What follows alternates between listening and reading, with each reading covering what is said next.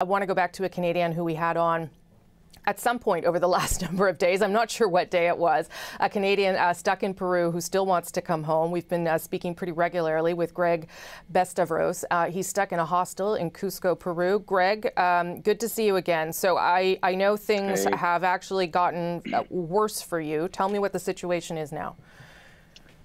So today is day 11 of our, time spent on lockdown here at the hotel.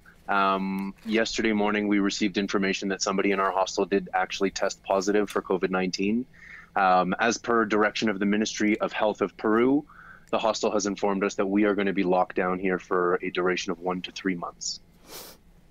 Okay, and what, if anything, have you been able to get in terms of information from the Canadian government? So the difficulty is I think there's obviously a very high volume of calls of people looking to reach out to SOS, people looking to reach out to various, numbers that have been provided, be it, local here in Peru or back home in Ottawa. At this point, we have not heard back from anyone. I've attempted to leave multiple messages. I've attempted to get a hold of people, because 3 days ago we were informed that they were bringing a doctor into this hostel to test 2 people, and pending the results, we would be locked down here for 28 days.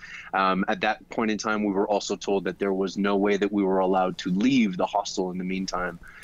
So once the results came back positive, the manager of the hostel had held a meeting and informed us of the circumstances and basically told us that we would be locked down here for 1 to 3 months. I've preemptively tried to get this information out to our government to see what kind of intervention could have happened prior to something like this happening. And my fiance and myself, we've taken the precaution to quarantine ourselves in our room for the last 5 or 6 days, worrying that something like this would happen. And I wish that action had come swifter, because now we're in a situation where I don't know if we're going to be able to make it home. There are a couple of flights, there's been one flight out of Lima, Peru, but I know that the government's working on flights from Cusco. I don't know if you've had those updates, if you respond to that. I checked on Twitter this morning. I've been up every morning around 5:30 to 6 a.m. to try to see if there's any information that's been made available. This morning, the Canada in Peru Twitter page did inform, the masses that they are going to have a flight from Cusco to Lima tomorrow. Yesterday they had filled up tickets for a flight directly from Lima that will be leaving, I believe, later on this afternoon. My fear is that, we are locked down in this hotel now, and we don't believe that we're going to be able to even take advantage of the chance of getting on that flight from Cusco to Lima because of the fact that this hostel has now been placed in a military quarantine. So if you left, what would happen? Or if you tried to leave, what would happen? We've been told that if we do not cooperate with the quarantine, we will go to jail for 5 to 10 years here in Peru. Can I ask you, I know you went down for a wedding. I know Peru wasn't on the list of countries at the time, but I also know that the world was starting to see this pandemic spread. Do you now regret going there and taking this, I guess it was a bit of a gamble, right? Do you regret that? Yeah, I mean, hindsight is always 20/20, and I think I look back upon some of the decisions that we've made over the course of the past little while, and absolutely, would we have done things differently? I would 100% say so. We went based on the advice of our government when we checked the travel advisory before we left, which told us that there was no need to worry. Peru was a safe place. I think at the time that we had arrived, there was something like 4 cases here in Peru, and it didn't seem like the situation that we're currently stuck in. I don't think that anybody could have predicted the borders closing in a threshold of 24 hours. I don't think anybody could have predicted, the very quick reaction that the Peruvian government had put in place to not only, limit travel for leisure and domestic travel, but also to allow for foreign citizens to be able to get home.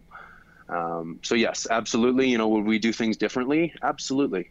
But at this point, we're left in this situation. We've been in this hostel now for 11 days, waiting for a level of intervention from the government. And we've checked emails, we've filled out forms, we've waited for something to happen. And, our worst fear has seemed to come to light now. So, I'll hope that government officials are watching you and listening, but they've also made it clear that not everybody's going to get home. So if you're not going to get home, are you prepared? How are you going to stay there for a month or more?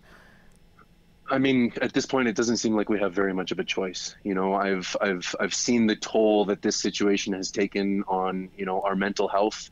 I've seen the anxiety attacks that have happened with my fiance, and I'm genuinely worried for, our mental health. And now knowing that there's positive cases in this place that we're staying, I'm worried for my physical health.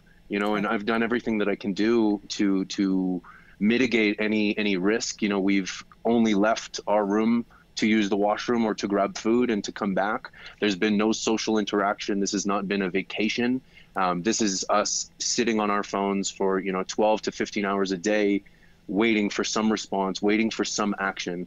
The Canadian government told us to stay put, abide by local law enforcement. You can't go out onto the street so much as to grab something from the supermarket without having a police officer or somebody from the military stop you. You can imagine what that looks like when you are looking to potentially change, the lodging that you're staying at. There has not been the option for us to be able to check out and to leave unless we were leaving to go home.